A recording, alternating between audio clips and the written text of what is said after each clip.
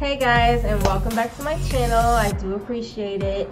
And today we are going to talk about my top 5 Disney Pixar movies.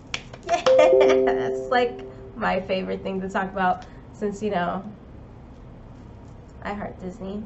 But yeah, I thought I'd give you guys my top 5 because The Incredibles is coming out June 16th. So I figure, why not just throw in my top 5 Disney Pixar movies? Why not? I'm sure you guys want to know. So I'm gonna just give y'all that too, okay? Alright, let's begin. I'm excited, yeah. Number 5. The Incredibles. The Incredibles came out in 2004. So it's about superheroes. This superheroes that used to kick ass and take names, and you know, especially towards the villains. They ended up having to live an ordinary life because of an incident that took place with Mr. Incredible, which I don't believe it's Mr. Incredible's fault. I still don't believe it's Mr. Incredible's fault, but still, you know what I'm saying? He ends up marrying Elastigirl, which she's very flexible, okay? I can learn something from her. And they end up having a family. They have a daughter named Violet, a son named Dash, and of course my little favorite, Jack. So they all have powers, and they pretty much, Mr. Incredible goes off on a secret mission to supposedly fight some type of robot. And of course the villain is actually a kid that looked up to Mr. Incredible, so he ended up messing up their world, whatever. But Elastigirl had to find out where her husband was going I mean, Mr. Incredible was slimming down, looking good, and I was like, oh, okay, Mr. Incredible, where you going? But anywho, I enjoyed this movie. When did this movie come out? 2004? I was young. I'm not gonna say how old I was, but I was young when that movie came out. I was actually in high school. Yeah, I was in high school. But you know, I'm definitely going to check out Incredibles 2 this next weekend. Yeah, I'm gonna check it out June 17th. You know what I'm saying? I'm gonna go on a weekend because I work Monday through Friday, so I'll have to check this movie out. But I'm saying though, I'm excited to see number 2. I want to see more of Jack more than anything because he's so cute. I love Jack, especially that poor babysitter toward the end of freaking The Incredibles. She's like, I don't know what's going on with this baby here. I need some assistance. I felt bad for that babysitter. She kept calling. She kept calling Jack's mom, like, I need your help, Mrs. Parr.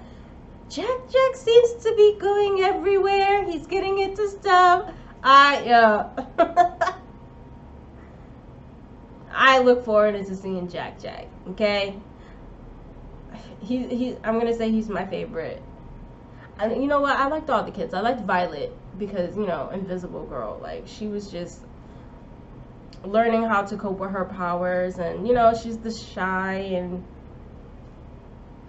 timid type of girl, and she's like, you know, and I really liked her. And Dash, y'all understand why he's got that name. He's so quick, and his ego is just, this kid, man. He's something else. His ego needs to calm down, but he's a cool kid though. He's a cool kid. But yeah, Jack is, I look forward into seeing Jack more than anybody. Sorry, Mr. Incredible and Elastigirl. I like the fact with the whole Elastigirl being in charge of, you know, for The Incredibles 2, but I felt like it was built on Mr. Incredible and it was about Mr. Incredible's story, which I was just like, they should have just did a tag team, you know what I'm saying? I understand about the whole women empowerment and all that. That's cool and all, but I felt like it should have been still about Mr. Incredible. And, you know, he can have his family join in and help him out and stuff, but like, I guess I'm gonna have to roll with this.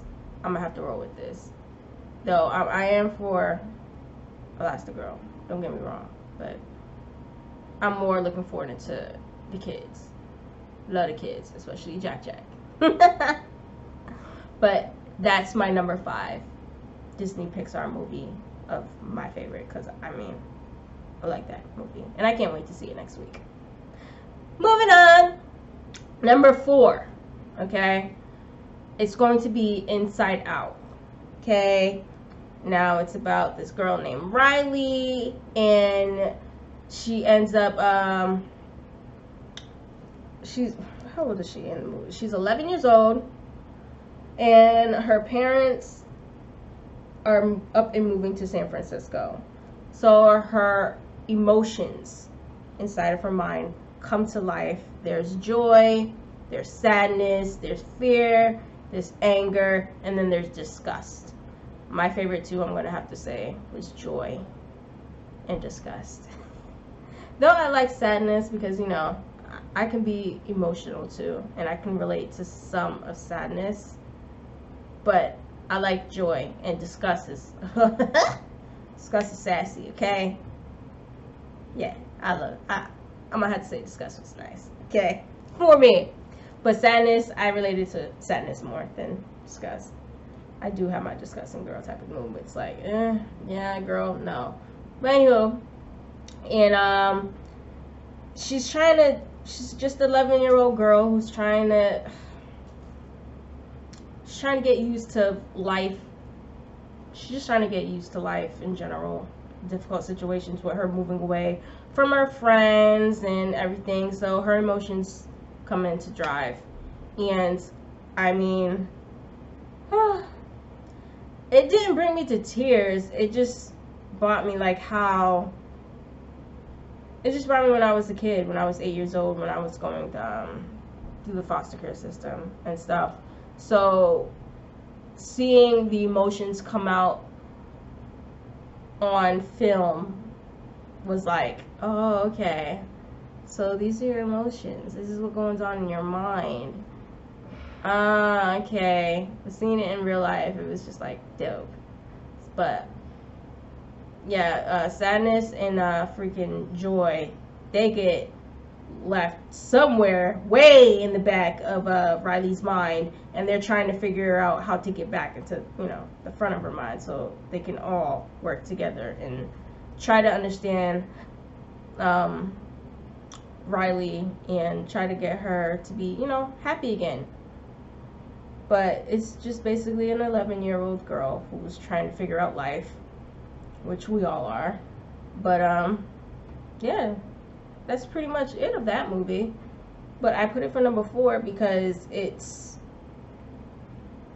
very interesting, and we all can relate to this movie. We're trying to figure out what brings us happiness. Why are we sad? You know, why are we angry? I even liked the fear, even though fear was just way too much. I was having panic attacks watching Fear, because I was like, yeah, I can't watch Fear because he's making me scary. You know what I'm saying? But it's just, it's the reality. It's based on real life, though, through an 11-year-old girl's mind. And that's why I put Inside Out for number 4 as my Disney Pixar movie of mine. I think you guys really need to check it out, especially the kids. I know I try to get my niece to watch it, but she's more into like musicals and stuff. My niece is 13 years old, so She's like, I don't want to watch that. That's not cool, Auntie Donna. I'm just like, well, excuse me. You know what I'm saying? I just thought it'd be a nice movie for us to check out. Now, Inside Out came out in 2015. By the way, I forgot to mention that all the way when I introduced Inside Out. But anyway, just thought you guys should know. But that's number 4 on my list. All right. So now we are going to number 3. That movie is going to be Up. Okay. Up. Now, I had some tears in this movie. I'm not gonna lie. When Carl and Ellie, his wife, passed away, oh my gosh, I was all in my feelings. I was just like, you know, and when she couldn't have kids, I just couldn't. Man, I was so sad. The beginning when they meet too, is so adorable. Her little red hair, and just, I loved Ellie. She's so free-spirited, and Carl is just so reserved. Like, what is she doing? Like, why did she climb up my window just to get to see me in my room? But anyway, it's a cute story. Anyway, I'm all over the place because I'm thinking of which parts I liked in the movie. I'm sorry for that, guys. That's why I write my stuff down. But anywho, something happens to Carl where I guess they're trying to take his house away because, you know, they want to build buildings and apartments and all that. And Carl, you know, he wasn't having it. So, you know, they ended up calling the cops and whatnot, and they want him to be in a nursery home, which, what? That's my house. I built that house. I ain't going nowhere. I feel the same way as Carl. I would not be going anywhere. Nah. You're not taking me out of my house. I don't care how crazy I am. Straight up. So, Carl gets the idea. You know, he wants to go to the... where do they want to go when they were younger? South American wilderness or something like that. And freaking he gets this plan of all these balloons, which I really want to know how I know it's a Pixar movie, but I really want to know how long it took him to blow up all them balloons.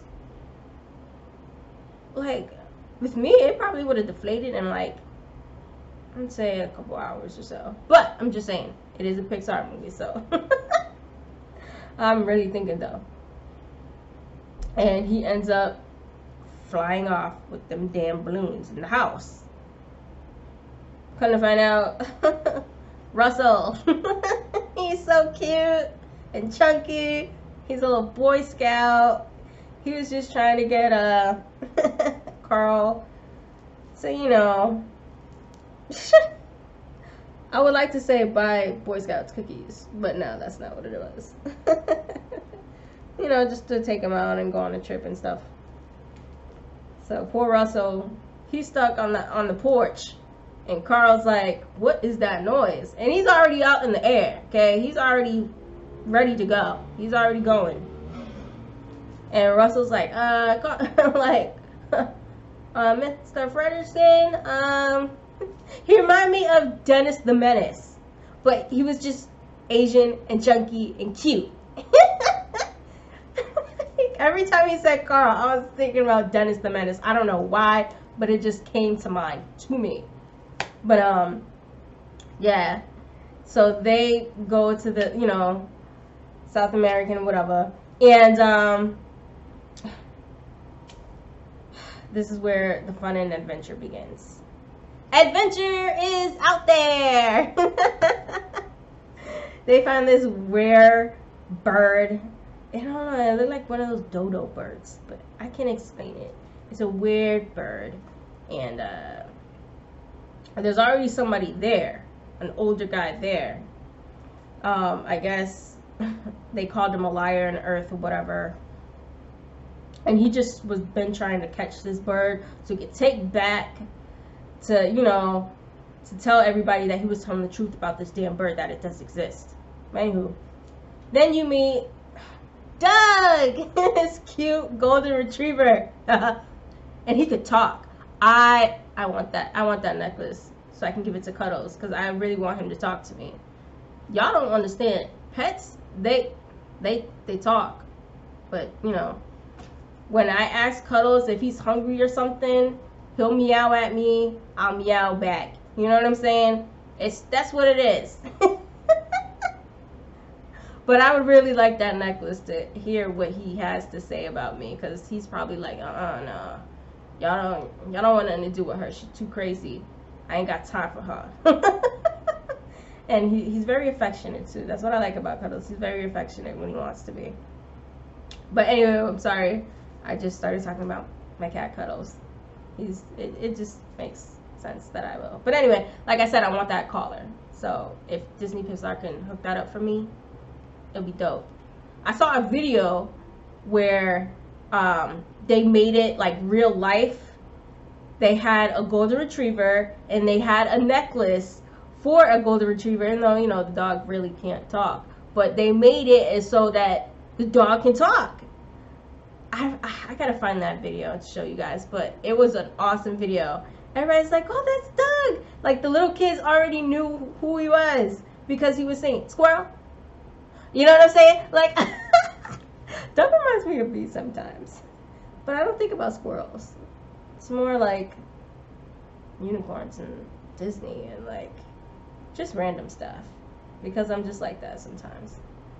But, yeah, like I said, they go on an adventure. Them old men can fight. I thought it was pretty weird. And I can't forget about the cone of shame. You don't want to have the cone of shame, okay? You don't. Poor Doug was in that, and I felt so bad. I was so upset. I'm like, my poor dog. Y'all got Doug in there. Like, what the hell? He doesn't want to be the cone of shame, all embarrassing and stuff. Anyway. But Ellie, before she died, she made a book. It's called The Adventure Book. She wanted Carl basically to go out on adventures, live his life, have fun. Life is too short. Her adventure was with him. That I'm about to tear up right now. That right there was so emotional. I started to tear up. I was like, oh my gosh, it just sucked when she passed away, but I understand the point of the fact that they had to do it that way. But then, yeah, Carl and Russell, they ended up being BFFs, and, you know, Doug, y'all don't mind me, Doug ended up having puppies, and, you know, Carl was actually living his life. So I enjoyed that movie. That's why that movie is number 3 on my list. You guys definitely gotta check out that Disney Pixar animation, because oh my gosh, ugh, I was all in my feelings with that movie. Okay. Now we are going on to number 2.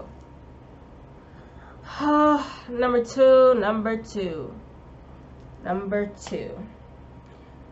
Toy Story, duh. Who don't like Toy Story? If you don't like Toy Story, you something else, okay? Now, the first Toy Story came out in 1995. The voice actor to Woody, the cowboy, is Tom Hanks. I have to say my favorite character was Buzz Lightyear. Tim Allen was the voice casting for him. I don't know, like, Toy Story, it's that movie. It gives you, it just wonders how your toys are. Like, when you are gone and they're like talking and speaking and like you don't even know. That's kind of freaky and scary at the same time. But Toy Story, man, it's basically about, you know, about the toys coming to life, and their owner name is Andy. Woody, he's the head boss Let's put it that way. He's the sheriff in charge of all the toys, okay? And Andy's birthday's coming up. He's getting older. Of course. He wants the coolest toys out there. That'd be me. I'd do that too. But anywho. And this new toy, Buzz Lightyear, comes between Andy and Woody. So you know, oh, Woody ain't having that. Woody's like, no. Andy is mine. He's my human. How dare you? How dare you? So Woody makes up a plan and Buzz.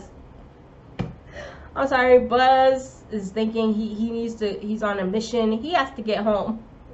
He has to go to his home planet, okay? And Buzz is really playing into it. He really believes he's a spaceman. And that's probably why I liked Buzz so much. Because he was just so oblivious. You know what I'm saying? He was just thinking like, yeah, no, I'm a real spaceman. I have to get home. You know? My planet's in danger. I need to go. And Woody's just like, what? You are just a toy. What are you talking about? You are a plaything. And Buzz is like, you're mocking me, aren't you? Yeah. I love Toy Story, okay? Toy Story. And then, of course, my song, You Got a Friend in Me. You got a friend in me. Oh, I love that song. You know? Oh. And it just gave me the feels. But I'm off of Buzz Lightyear though. Straight up. I remember I got into Snapchat and something came up about Woody and Buzz Lightyear, and I said I put Buzz Lightyear, and somebody was like, why not Woody? Woody's the heart. Woody, you gotta watch out for Woody.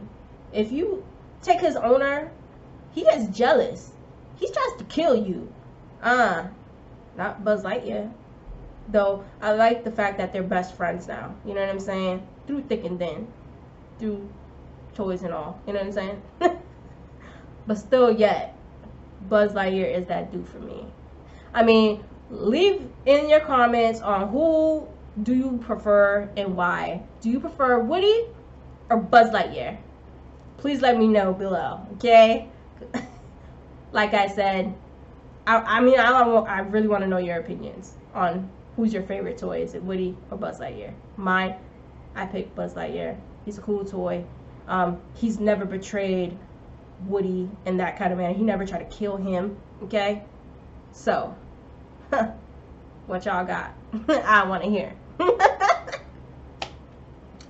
But, yeah, and then, pretty much when Woody knocks Buzz Lightyear out the window by accident, okay? They get lost. You know, I like that part when Buzz punched Woody in the face. I thought it was dope. I like that part. So they go out on an adventure too, trying to get back to Andy's room, but they end up at Pizza Planet, which I really gotta go to Disney World. Okay, I heard they got something like that there.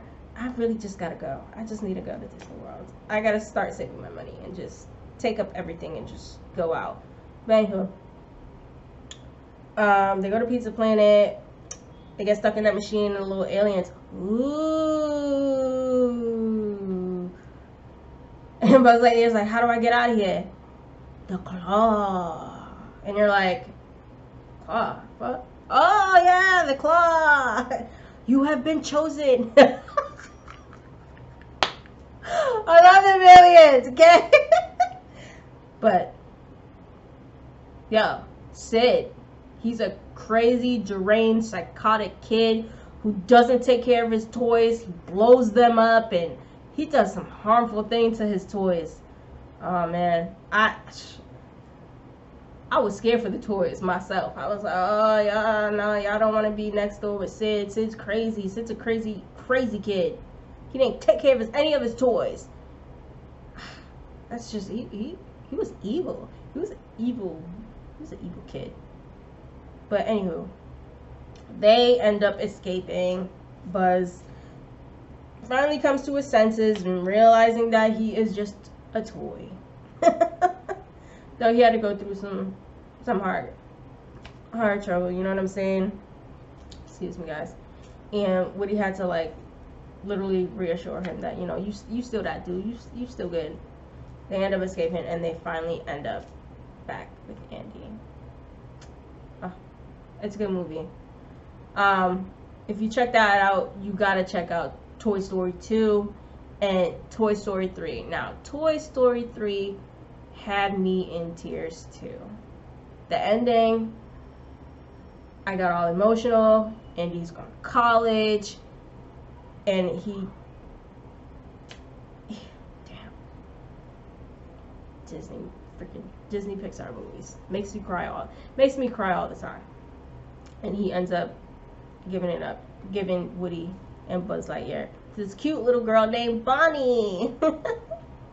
So yeah, Toy Story is number 2 on my list for sure. And I can't wait. I'm ready to see Toy Story 4. Like, I cannot wait. I'll be in the theater, probably with some kids. Hopefully, them kids are going to behave. Because, you know, kids nowadays, they don't know how to act in a movie theater. So, I will be there watching Toy Story 4. That's for sure. But moving on along. My number 1 pick for Disney Pixar movies. I just recently watched this one, and of course it brought me to tears as well. So number 1 is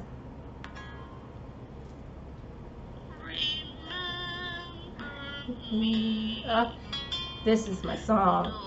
Have to say goodbye. Remember me. Don't wanna make you cry. For even if I'm far away, I hold you in my heart. I sing a secret song to you each night we are apart. Remember me. Definitely Coco. Okay? Coco had me in my feelings, especially with that song. Man. Now, Coco came out in 2017. Okay? It's about this kid named Miguel.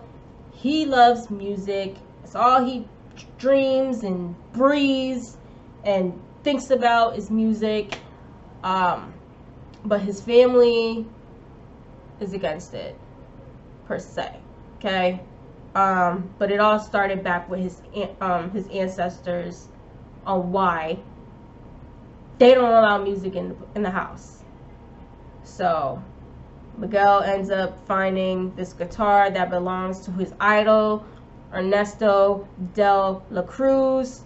He ends up trying to steal the guitar, and once he played it, he was in the world of the land of the dead. Okay?